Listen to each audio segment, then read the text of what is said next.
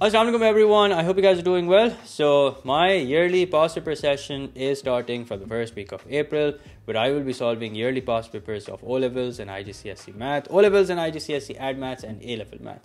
Now all the details such as the days and timings are already on the website, and you can also register yourself directly from the website, which is www.mathletebysad.com. In this video, I will be answering some of the most frequently asked questions by you guys related to this past paper session. So let's go. Question number 1. Will this be done or uploaded on YouTube? No, this will not be done on YouTube. On YouTube, I will still be having regular streams, but I will mainly be focusing on topical past papers and concepts. These streams are separate. These classes will be held separate, and they will also not be uploaded on YouTube.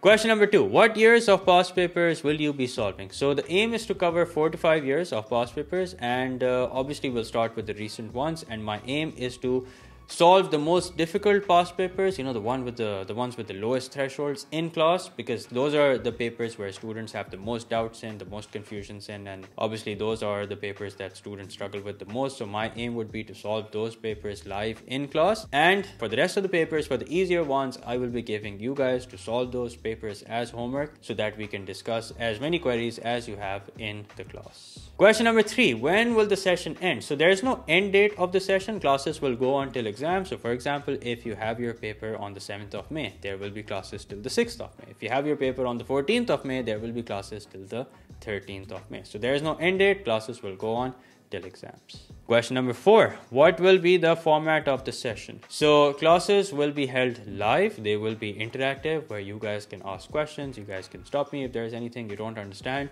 But I would like to mention here that we will not be covering the topics from scratch. It's practically impossible to solve 4 or 5 years of past papers and while simultaneously covering the topics from scratch. I don't want to overcommit. That's not what we're going to do. But if there's any topic that you're struggling in, you can always watch a video on YouTube or wait for a live stream for me to cover that topic.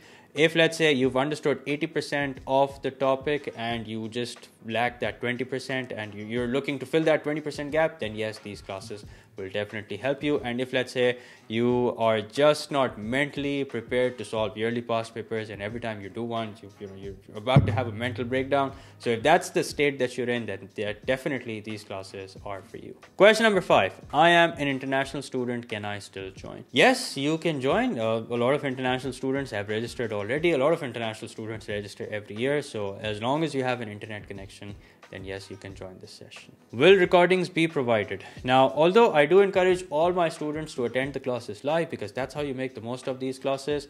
If there's any doubt, anything you don't understand, you can ask then and then. And also you can learn from other people's doubt. So I always recommend my students to join the classes live. But at this time of the year, I understand every teacher is keeping extra classes, and a clash is certainly inevitable.